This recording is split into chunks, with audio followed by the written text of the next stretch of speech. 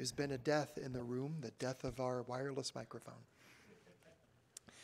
Wow, so much going on in the world around us, so much to talk about, huh?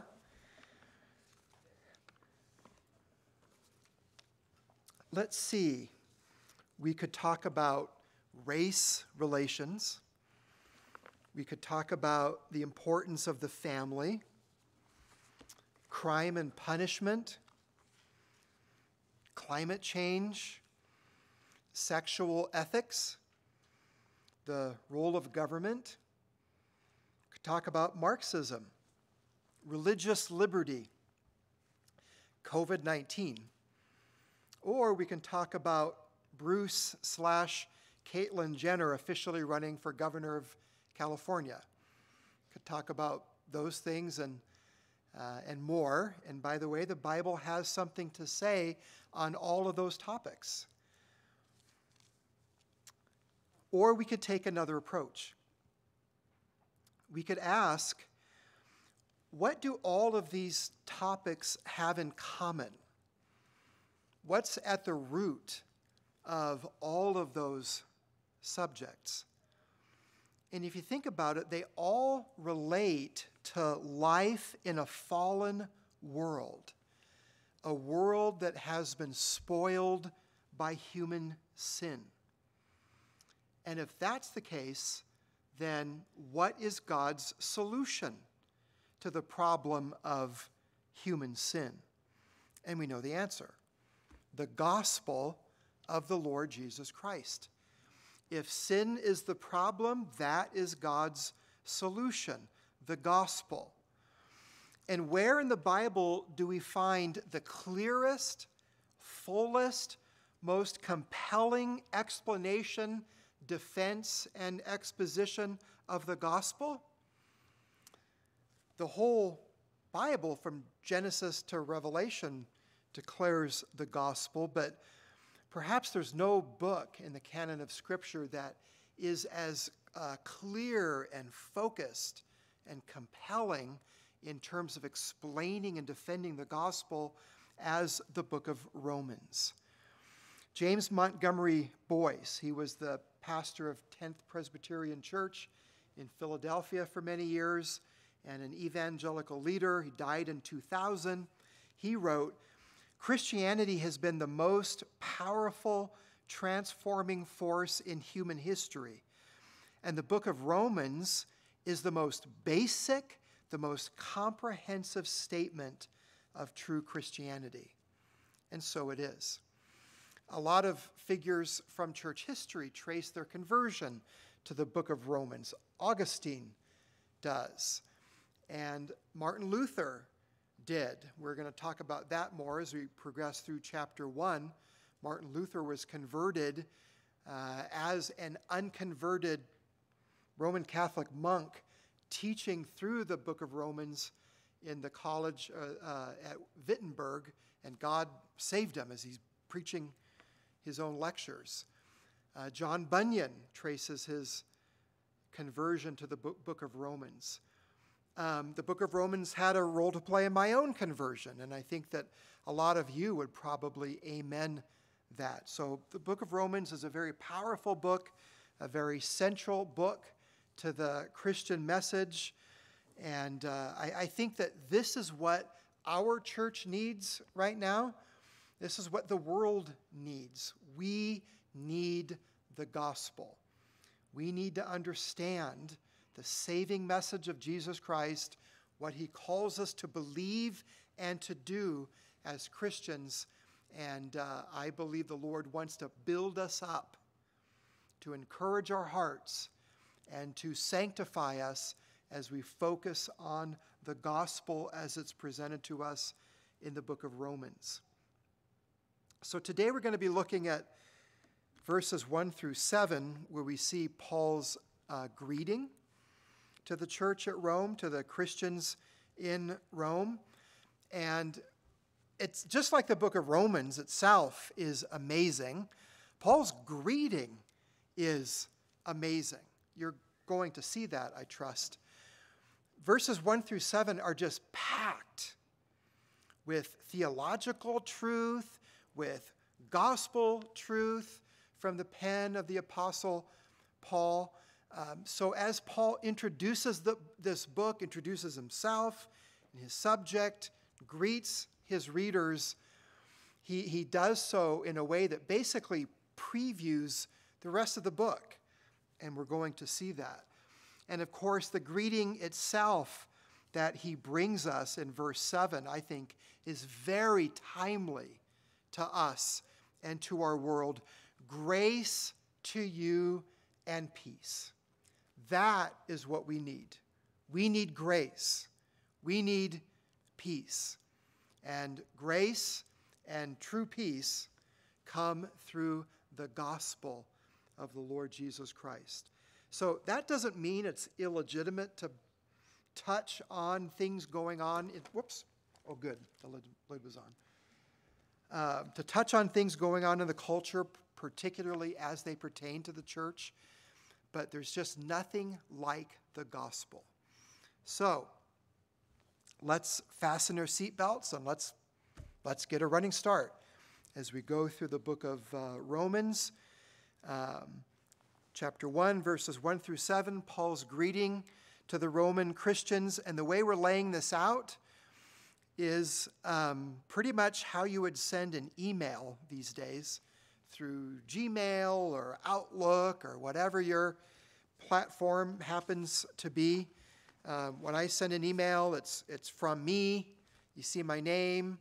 It's to whoever, and then there's a subject.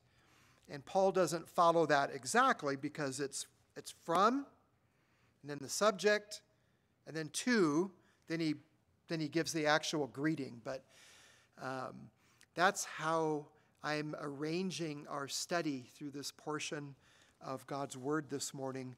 So first of all, from. This is a letter, and it is from somebody. So in Romans chapter 1, Brother Ron read the text already, but the from is identified really early on, the very first word, Paul. This letter was written by Paul. And of course, this is the same man that we've already been introduced to, the man whom we've met in the book of Acts. So this was Saul of Tarsus, as he was first introduced to us in the book of Acts. And like other Roman Jews, Paul was a citizen of Rome, a Roman citizen. But like other Roman Jews, he was given a Jewish name, and that was Saul of Tarsus. And Paul went by his Jewish name Saul before his conversion to Christ, but he was also given a Roman name, Paul. And that's what he went by after his conversion. And so Paul is still the most famous convert in church history.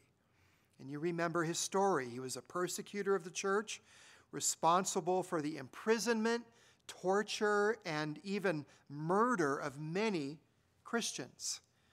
But then as he was on the road to Damascus in Acts chapter 9, actually on his way to persecute Christians there, the glorified Jesus stopped him in his tracks and saved him. And Paul was transformed from being the worst adversary of the church to its most important missionary, apologist, and minister. So that is the Paul who wrote the book of Romans. And Paul goes on to list his credentials. Why does he have standing to write a letter like this to this church? And this was important because Paul had never met most of these people before. He had never been to Rome. He didn't plant the church in Rome. And we're going to get to that, by the way, as well. But notice these credentials that Paul gives in the words that follow. So we're given his name, Paul. Then he goes on to describe himself as a servant of Christ Jesus, a servant of Christ Jesus. And in our day and age, where we might be apt to think about someone like a waiter or someone who's a domestic worker, who's paid to work in someone else's household, that is not what Paul means when he says a servant of Christ Jesus. He uses the Greek word doulos, which is more properly translated slave.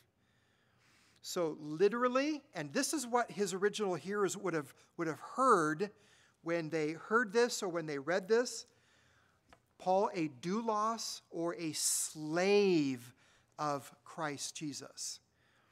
It means someone who is not their own, someone who serves a master, someone who has been bought and paid for and therefore belongs to another. And by the way, this concept of slavery is going to become really important as the book of Romans unfolds, particularly in chapter 6. But Paul wrote to the church in Corinth and used the same imagery of slavery in chapter 6 and verse 19, where he says that we are not our own. We have been bought with a price. And that's absolutely true. Every single Christian, it turns out, is a servant, a slave of Jesus Christ. We have been purchased at the price of his own blood. We don't belong to ourselves. We belong to Jesus, who loved us and gave himself for us. So Paul was a slave of the Lord Jesus Christ. Then, by way of his credentials, Paul goes on to describe himself as called to be an apostle. Called to be an apostle. And we've talked about that word apostle before, especially in the book of Acts. The word apostle in English is a transliteration of the original word in Greek, which is just apostolos. And the generic meaning of the word is an ambassador. It's someone who's under the authority of another, and this apostolos, this ambassador, brings the message of the one under whose authority they find themselves. So they carry official weight. They carry official authority as the officially appointed and sent ambassador of another. That's what an apostle is. And we're told in the Bible that there were 12 apostles. Everyone is not an apostle. All believers are disciples. We're all followers of Christ. We're all followers, learners of Christ, but we are not all apostles.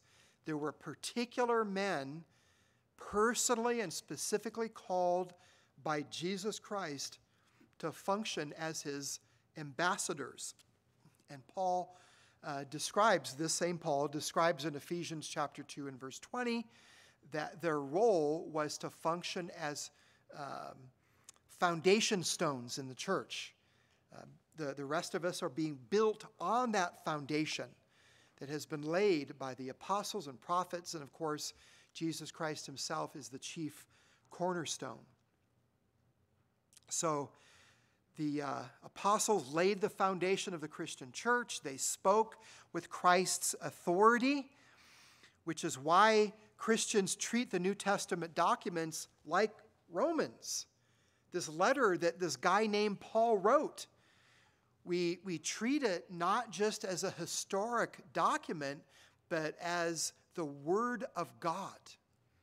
We treat the writings of the Apostle Paul that are preserved in the New Testament just like we treat the writings of Moses, just like we treat the law, just like we treat the prophets in the Old Testament as the Word of God. That's part of what it means to be an apostle. That carries a lot of weight. It's very significant. But notice that Paul was not a self-appointed apostle. He didn't campaign in an election and all of the churches voted for Paul. Or maybe the apostles were the top 12 vote getters. No, he was called to be an apostle by Jesus Christ himself. That was true of all of the apostles, but it was true of the Apostle Paul as well. He was called to be an apostle. We're going to come back to that word called, because Paul is going to go on and point out that all believers are called, not to be apostles, but to be saints. And that word called, kaleo, means to be summoned, to be called, and in this case, to be called by God. And this is not this general call to everyone, but it is a specific, personal call from God, in this case, to Paul to be an apostle. So, when we read these words in the book of Romans, we're to understand that these words are not just the words written by Paul, even though they are, but these are the very words of Jesus Christ, with all of the weight and authority that Jesus Christ has. This is the word of God to us. Then, Paul also gives this credential, that he was set apart for the gospel of God, which he promised beforehand through his prophets in the Holy Scriptures. In other words, this was God's plan for Paul from before the foundation of the world. Paul was eternally set apart to this, to serve Jesus Christ as an apostle and to be a mouthpiece of his and organ of revelation, very similar to the prophet Jeremiah. All of the prophets, for sure, but Jeremiah put it this way about his own awareness of his own call. In Jeremiah chapter 1 and verse 5, Jeremiah wrote, God said to Jeremiah, "Before I formed you in the womb, I knew you. And before you were born, I consecrated you. I appointed you a prophet to the nations." It's very interesting concerning Jeremiah. It's interesting concerning Paul, because we were first introduced to him as Saul of Tarsus when he was a persecutor of the church. It's remarkable to think of that when Saul of Tarsus hated Jesus, Jesus loved him with an everlasting love. When Saul of Tarsus was trying to destroy the church, Jesus had this plan from all eternity that he would build up the church through his missionary work and his office as an apostle through the book of Romans, among others. This is what God had intended for Paul from before the beginning of time. He was set apart for the gospel. And notice that he was set apart to communicate a specific message. The gospel of God, it's called here by Paul. It's this gospel, this good news, that as we're going to see is all about the person and work of Jesus Christ. The gospel of God it's not good news about what we can do to save ourselves. If that was the case, it would be bad news, because it turns out there's nothing that we can do to please God. Paul's going to go on to develop that in Romans chapter 8. Those who are in the flesh cannot please God. So the gospel of God is not what we do in the least to please God or to save ourselves. It's the gospel of God about what God does to save sinners like us. And we know that the foundation of that, the center of that, the main point of that is what Jesus has done.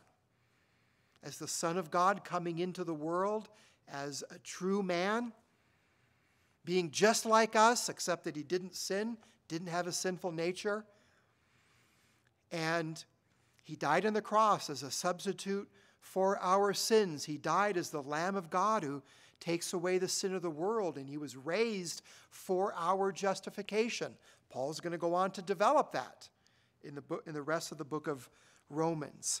But this is what God had set Paul apart for the message of the gospel, to be a proclaimer of it, a writer about it, a minister of it, a defender of it, a proponent of it, a spreader of it. That is what Paul's calling was all about.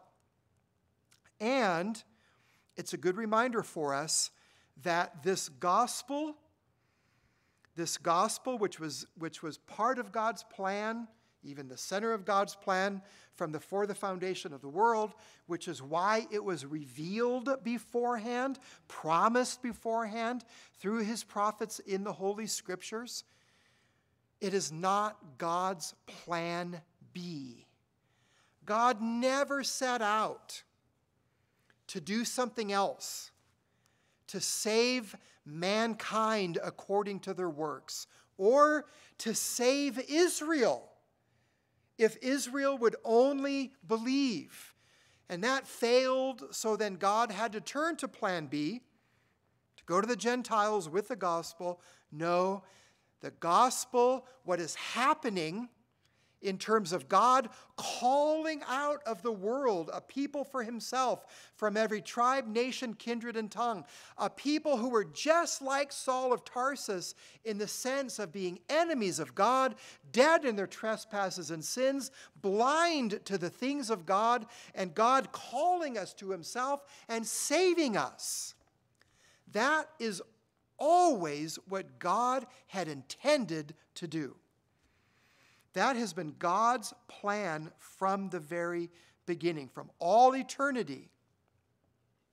And that was God's plan for Paul. So, from Paul, this Paul. Next, Paul moves on to touch on his subject. Why is he writing? What is this all about? Well, going back into verse 1, remember that this is all about the gospel, a message. He calls it the gospel of God, which is concerning, now we're in verse 3, concerning or regarding his Son. So the book of Romans is concerning God's Son. The gospel, the Christian message, not surprisingly, is concerning God's Son. So the gospel of God, verse 1, is concerned with God's Son, who's named Christ Jesus in verse 1. It's going to go on in verse 4 to name him more fully, Jesus Christ our Lord. And notice what Paul says about this Jesus. He was descended from David according to the flesh. That's in verse 3. Concerning his Son, who is descended from David according to the flesh. And why is that important? Well, because God had promised this heir to the throne of David from David's own flesh, We have seen before the Davidic covenant in 2 Samuel chapter 7, and then the rest of the Old Testament scriptures, in terms of their messianic hope, always acknowledge that the Messiah, the Savior, the King is going to be from the line of King David. And when Paul says he was descended from David according to the flesh, here's Paul acknowledging the virgin birth of Jesus. That's why he says according to the flesh. It's a reference to Christ's virgin birth. And so we're reminded in Paul's greeting that Jesus had a biological mother, Mary, but he didn't have a biological father. There was no source DNA provided by any human man. It was provided supernaturally by a miracle from God himself, from the Holy Spirit. He was conceived in the womb of the Virgin Mary by the power of the Holy Spirit. But even so, Jesus was a descendant of King David through, it turns out, both Mary and Joseph. Turns out both Mary and Joseph had David's DNA in their blood, but still, through Joseph, Jesus could be legally considered a descendant of David because Joseph was Jesus' adoptive father, and therefore he was entitled to all of the rights and privileges of his son, including his genealogy. So no matter how you slice it and dice it, Jesus was definitely, legally, technically, biologically, a descendant of David. And this is why Matthew and Luke, the two gospel writers who include genealogies in their gospels, they're careful to point that out, that the line of Jesus passes through the line of King David. In fact, the first words in Matthew's gospel are, the book of the genealogy of Jesus Christ, the son of David. Very important. Then Jesus is described like this by Paul. He was declared to be the Son of God in power. Verse 4, according to the Spirit of holiness, by his resurrection from the dead. This is Paul's subject. Jesus declared to be the Son of God in power by his resurrection from the dead. So this is important because it reminds us that Jesus didn't just claim to be the Son of God, and he did. Jesus didn't just depend on his followers to figure out that he's the Son of God, although they should have been able to figure that out. No, it was more than that. It was more compelling than that. Jesus was declared to be the Son of God by an indisputable, utterly unique, supernatural historical event, his resurrection from the dead.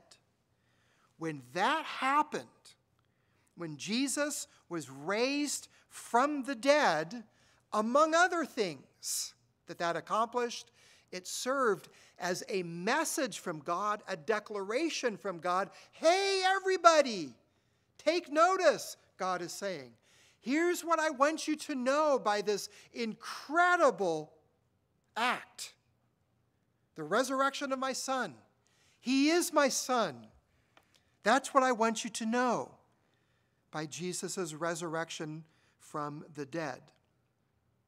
He was declared to be the Son of God by his resurrection. And Paul, the same writer here in Romans, of course, when he was preaching as a missionary, in Antioch of Pisidia, in Acts chapter 13 and verse 33, he said this in his message. This he has fulfilled to us, their children, by raising Jesus, there's his resurrection, as also it is written in the second psalm, you are my son, today I have begotten you. That's a really interesting reference. Psalm 2 is well known within the Old Testament canon as a messianic psalm. And Paul, in Acts chapter 13 and verse 33, he cites from it in that sermon to Jews, and he quotes from Psalm 2 and verse 7, and says, he connects basically the resurrection of Jesus and the sonship of Jesus from Psalm 2. You are my son, today I have begotten you. So that's really interesting. In Psalm 2 and verse 7, when it says, you are my son, today I have begotten you, that has nothing to do with creation or becoming a son, as in, or as if there was a time when Jesus was not the Son of God. Because we are told by the Apostle John that in the beginning was the Word, and the Word was with God, and the Word was God. Jesus is eternal. Jesus is the eternal Son of God, just like God the Father is the eternal Father. They have eternally sustained this relationship between the two of them as Father and Son. So it's not that Jesus began to be God's Son when he came into this world or even when he was raised from the dead, but Psalm 2 and verse 7, you are my son, today I have begotten you, means that now that fact has become public. Now this relationship between God the Father and God the Son, which was being revealed for sure during the public ministry of the Lord Jesus Christ, but now it was on full display for all of the world to see with no doubt that Jesus Christ is the Son of God. It's sort of like now we have 23andMe and other means like that, where you can find out that you have long lost relatives, or for some reason you have a child, a son that no one else knows about, and at some point you say, I want you to know this is my son. That's what's going on here in Psalm 2 and verse 7 relative to the resurrection. It's not that there were no hints of that before. God did say on the occasion of Jesus' baptism, you are my beloved son, in you I am well pleased. But it wasn't as public, it wasn't as emphatic, it wasn't as universal as the resurrection. And so Paul says he was declared to be the Son of God in power according to the Spirit of holiness by his resurrection from the dead. Then he describes Jesus in this way. He is Jesus Christ our Lord. He is Jesus Christ our Lord. That's at the end of verse 4. So he's been identified to us as Christ Jesus. Here we have his proper name, Jesus, and his title, Christ, Messiah, and who he is in his essence. He is the Lord. And all those are very important. Remember, Mary and Joseph did not come up with the name Jesus. Jesus literally means Jehovah saves. And the reason why Jesus was named Jesus is because an angel of the Lord spoke to Joseph in a dream beforehand and instructed him to name him Jesus, for he will save his people from their sins. Matthew 1 and verse 21. His name literally means salvation. Jesus. And then Christ is the Greek form of the Hebrew word Messiah, which means the anointed one, the chosen one. And very much part of the Hebrew hope, the Jewish hope from the Hebrew Scriptures, was the coming into this world of the Messiah, who would rule over them and would set things straight and would be a tremendous blessing to the people of Israel as well as to the nations. The anointed one, the Messiah, the Christ. And over again, we're told in the Gospels that Jesus is the Christ. But then Paul also here includes the title Lord. Jesus Christ, our Lord. And that's a very important word. In the Greek, it's the word kurios. But that word in the Greek is used to translate the Hebrew word Yahweh.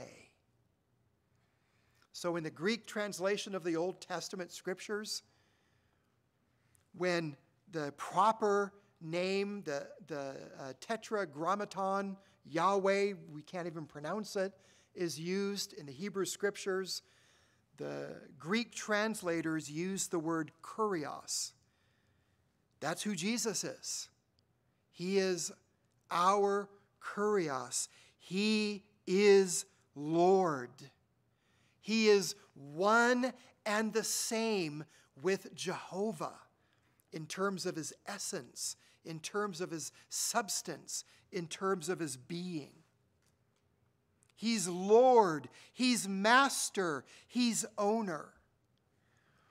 And you'll remember that the Apostle Peter, on the day of Pentecost, when he was preaching to a vast crowd of Jews in the temple, Peter said, "Now let all the house of Israel therefore know for certain that God has made him both Lord and Christ, this Jesus whom you crucified." So there's Peter using all three of those titles again.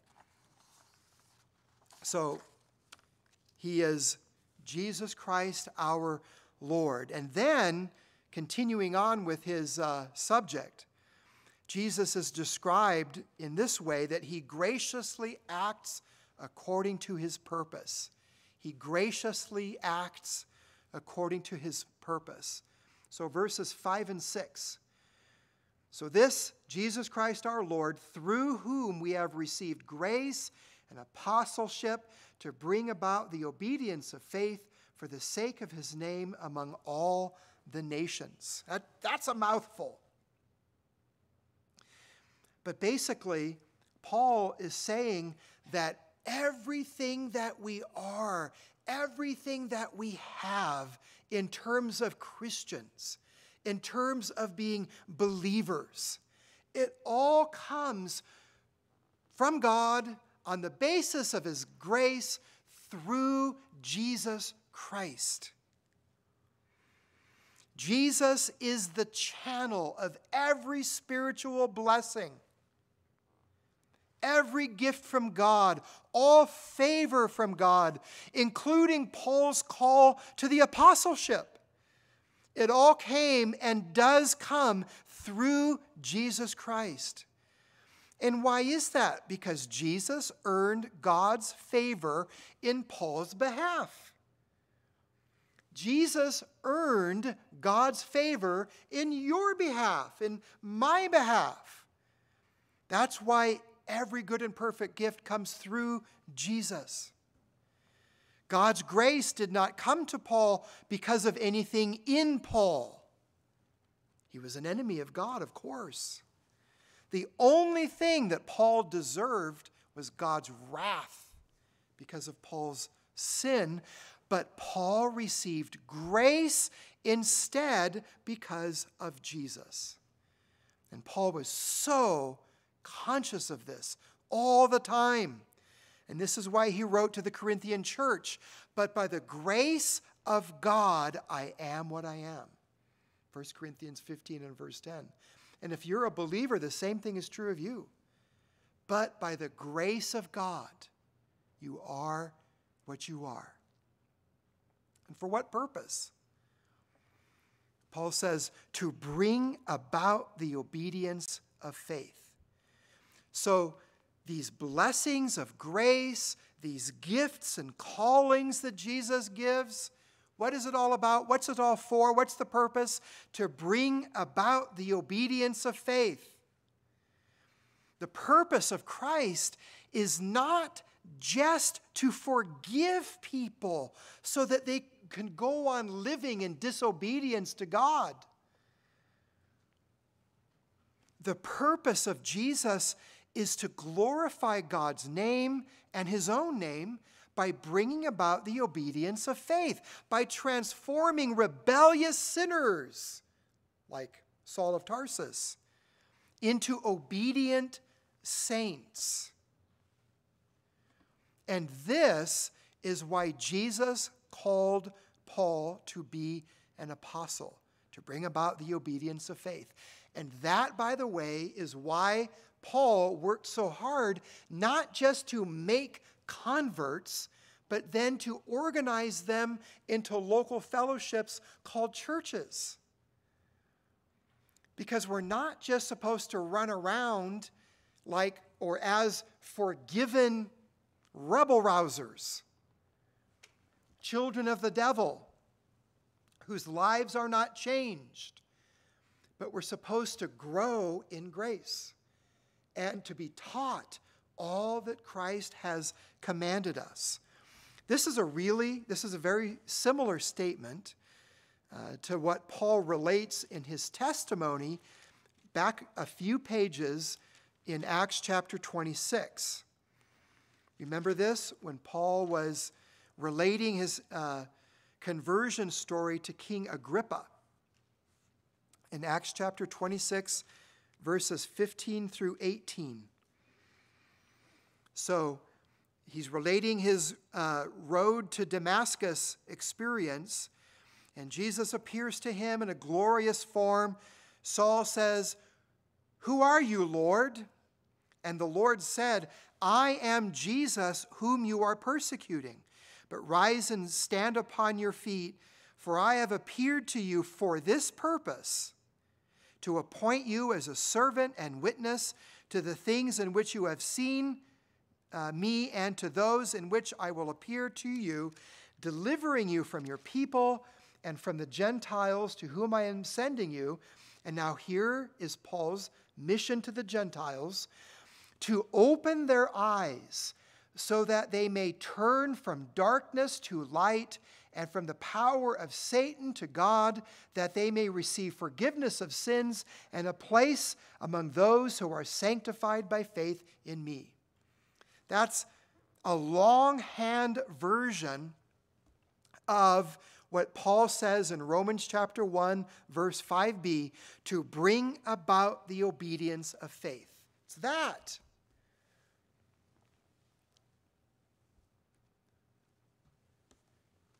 And this is what God has done in our lives as believers. He's opened our eyes. He's enabled us to turn from darkness to light, the power of Satan to the power of God. And yes, we have been forgiven, praise God, but we also have a place among those who are being sanctified. We're saints. There we go again, pouring over my water. So this is what God does. He transforms rebellious sinners into obedient saints. And this is why Jesus called Paul to be an apostle. So from subject and now to verse 7a. Who is Paul writing to? He says, beginning of verse 7, to all those in Rome. By the way, just to be clear, this does not mean all of the citizens in Rome, all of the inhabitants in Rome without exception. To all those in Rome, with no distinction. That's not what Paul means at all. He clarifies the scope of his audience by saying, to all those in Rome who are loved by God and called to be saints. In other words, he's writing to the Christians in Rome. And I've already mentioned that he never visited Rome. We're going to see in verse 10 where Paul says, always in my prayers, asking that somehow by God's will I may now at last succeed in coming to you. And in verse 13, I want you to know, brothers, that I have often intended to come to you. And in verse 15, so I am eager to preach the gospel to you also who are in Rome. He hadn't done that yet. And you remember from our studies in the book of Acts that probably the people who brought the gospel to Rome were Aquila and Priscilla in Acts chapter 18. And then, ironically, the way that Paul's desire and prayer to actually go to Rome and to see the Roman believers was fulfilled when Paul was under arrest and brought to Rome as a prisoner of the Roman Empire. So, to Christians, believers in Rome, and then notice how else he describes them, who are loved by God. Paul's going to develop this theme of the love of God, the truly unconditional love of God. In chapter 5 and verse 8, for God shows his love for us in that while we were still sinners, Christ died for us. And Paul's teaching in Romans lines up perfectly with the Apostle John's teaching, who wrote, we love him because he first loved us, in 1 John 4 and verse 19. To all those in Rome who are loved by God and called to be saints. Just as Paul was called to be an apostle, we as believers have been called to be saints. And I mentioned that word kaleo, to call, to name, to summon. And Paul is really going to develop this in chapter 8, verses 28 through 30, which I'll read to you, Romans 8, verses 28 through 30.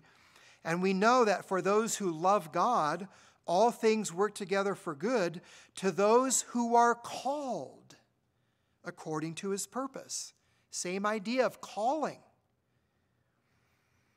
This is not true of everybody without distinction, that all things work together for good. How do we know that? Well, at least because there are people in hell. We can't say about people in hell that all things work together for their good. But Paul does say that all things work together for good to those who are called according to his purpose. That is God's effectual, effective, powerful, gracious, sovereign call. When he draws us unfailingly and savingly to Jesus Christ. Reading on in Romans chapter 8, for those whom he foreknew, he also predestined to be conformed to the image of his Son, in order that he might be the firstborn among many brothers. And those whom he predestined, he also called. And those whom he called, he also justified. And those whom he justified, he also glorified. Lots of people assume, well, God is calling everyone. Everyone's called. But in Romans chapter 8 and verse 30, There's this golden chain of redemption that reaches back into eternity past. Whom he foreknew, he predestined. And foreknowledge means the same thing as God loving his people with an everlasting love. And it extends into time through our calling, our justification, and ultimately to our glorification. That doesn't apply to everyone. Jesus himself said that many are called that way, outwardly, through this general call of the gospel, but few are chosen. Paul was writing to the called to be saints. Peter addressed his readers in 1 Peter 2:9, "But you are a chosen race, a royal priesthood, a holy nation, a people for his own possession, that you may proclaim the excellencies of him who called you out of darkness into his marvelous light." That's who Paul's intended audience was. And brothers and sisters, that's who you are. You are the called. Notice, by the way, that we are called to be saints. In Roman Catholicism, there's a whole process of canonization by which someone in their communion becomes a saint. According to the Bible, as soon as you are a believer, as soon as God calls you to himself, guess what you are? You're a saint. And so I'm in a room today surrounded by saints.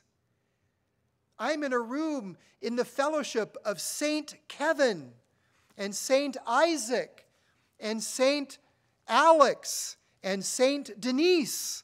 Fill in the blank. If you're a believer, you are a saint.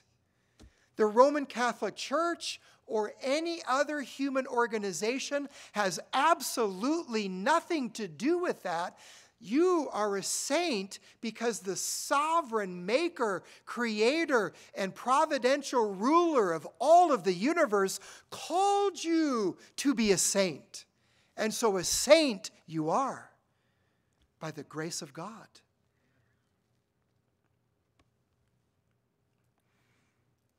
And then finally, Paul's actual greeting.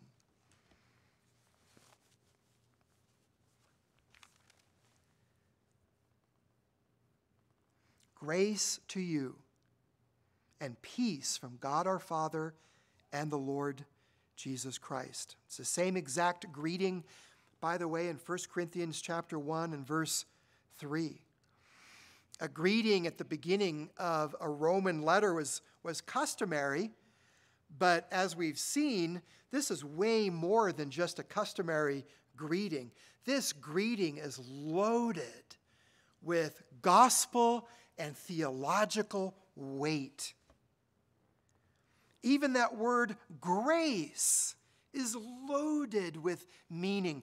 Grace to you. What a great word to describe our relationship with God. We don't deserve any good thing from God. We certainly don't deserve salvation from God. We don't deserve the forgiveness of sins. We don't deserve to be called as saints. We don't deserve to go to heaven. But all of those are realities. All of those belong to us by God's gracious favor. God's undeserved favor by us. That's what it means to be saved by grace. And then everything that we have in terms of our gifts and our usefulness in the Christian life. All of our possessions, every good thing in life is a gift of God's grace. And then what's our desire as we live the Christian life, but to know more and more in our own experience and our own souls, the grace of God, that we might grow in the grace and knowledge of the Lord Jesus Christ. What a great greeting. Grace to you. And Paul says, and peace. peace. And this is not just a psychological peace. Lots of people are struggling with anxiety in our culture. No wonder.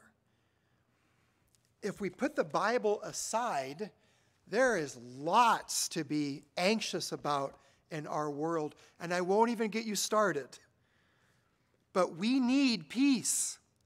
People need peace. Paul wishes peace. But not just the peace that the world gives. This peace is an objective peace that produces internal peace. He's going to say in chapter 5 and verse 1 of Romans, "Therefore, since we have been justified by faith, we have peace with God through our Lord Jesus Christ." That is the peace that surpasses all other forms of peace. The God whom we've sinned against, the God whose wrath formerly rested upon us, the God before whose throne of judgment we will one day appear, is at peace with us because of Jesus Christ. That's a tremendous peace. And it's outside of us. And it's outside of current events. It's rooted in the objective reality of what God has done for his people in Jesus Christ. It can never change. No one can take it away from us. It can never be canceled. It can never be rescinded. It will never fade away. We have eternal peace through the gospel. But then I said that this objective peace produces inward peace. And you're familiar with this familiar passage, I trust, in Philippians chapter 4, verses 6 through 7, where Paul wrote, "Rejoice in the Lord always." Verse 6. "Do not be anxious about anything, but in everything by prayer and supplication with thanksgiving, let your request be made known to God." And verse 7, "And the peace of God, which surpasses all understanding, will guard your hearts and your minds in Christ Jesus." This peace of God, which surpasses all understanding, does not come to us just because we pray. It comes to us through prayer, but it is based on the person and work of Christ Jesus. And so the idea is that when we're bombarded by anxieties, we can think to ourselves first and foremost, no matter what else is causing me pain, no matter what else is bringing suffering in my life, no matter what else I'm fearful of, one thing is absolutely certain: I am at peace with God through Jesus Christ. If God is for me, who can be against me? If God has given me this, salvation by grace through faith, then will he not also with Christ freely give me all things? And also we can put our anxieties into perspective, because this is why we continue to live. The reason why we continue to live is because God still has sanctifying to do in our lives to make us more and more saintly, if you will. And so all of those things that are causing anxiety in my life, actually God is intending for my sanctification, for my Christ-likeness. What a great greeting. Grace to you and peace. Not just from anybody, but from God our Father and the Lord Jesus Christ. Brothers and sisters, this is what we all need. We need grace. We need peace from God. This is what the world needs. And if you're not a believer this morning, this is what you need. You need the grace of God to save you. It's bad news if you're trying to save yourself, but it's good news if you finally have come to the realization that you are, in fact, exactly what God says that you are, a sinner under his wrath and in need of salvation. And the good news for you is that God saves the likes of you, sinners. And you need peace, the peace of God that comes through faith in the Lord Jesus Christ. An objective peace. Come to Jesus today and be saved. Let's pray. Lord, thank you for these incredible words that the Holy Spirit taught Paul to write. Thank you for these wonderful gospel realities. And I pray that in our own souls, Lord, we would experience more and more grace and more peace, the peace of God that surpasses understanding. And would you please save sinners in our midst? We pray in Jesus' worthy name. Amen.